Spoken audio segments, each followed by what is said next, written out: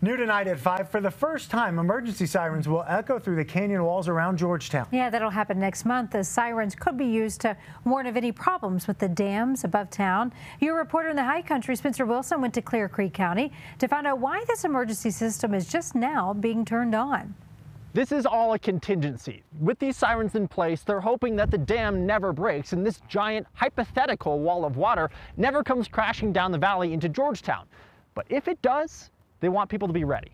That big pole is a siren. Or at least one of the 4 sirens spaced out across town that will soon be sounding a new monthly test, even if the sirens themselves are not new. They were installed a few years ago, like 6 or 7. And as for why those sirens never went online, the Georgetown police judge says it's a great question that we simply don't have the answer to.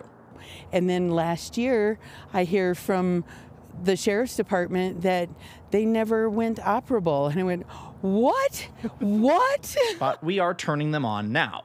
We're not allowed to play the sound of the siren for you, but you can probably imagine what it will sound like. Regardless, it's the short notice residents will get if there is truly an emergency, coming from these dammed lakes up in Guanella Pass. If a rush of water was coming, people could hear the sirens and can have a plan to get out of the valley.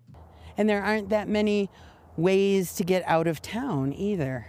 What are you going to do? Outrun it going that way? This isn't intended to scare anyone. It's intended to educate and prepare people against a threat that's been there the whole time, and hopefully will never become an issue. So the best course of action: stay calm, carry on. The very first testing of these sirens will be on March 6th at 10 a.m.